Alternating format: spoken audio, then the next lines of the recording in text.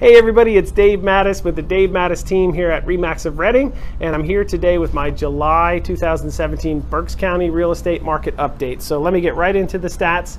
The days on the market is down to 64, was 77 this time last year, so that's about a 20% decrease, so that's good for the home sellers. Average sales price is really only about 1% above last year's amount this same time last year, and that average sales price this year is $173, $123. So earlier in the year we did have a little bit more appreciation, and we had like a 3 or 4% increase over last year's numbers, but that has kind of leveled off.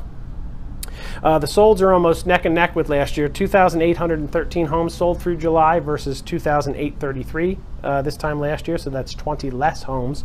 And then the pendings, we finally come back, and the pendings have gone up just a tad over last year's total. So we're at 3,207 pending versus 3,149 this time last year.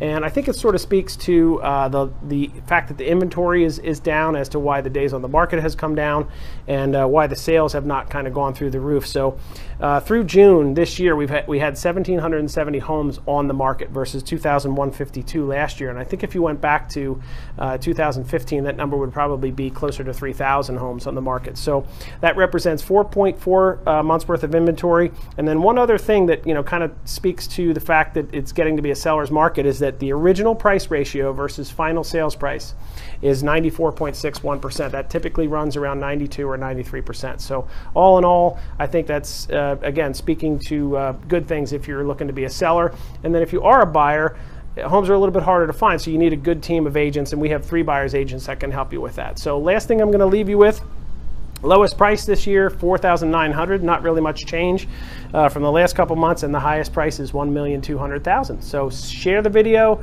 like my page, and best of all, call us if you need some help. Thanks.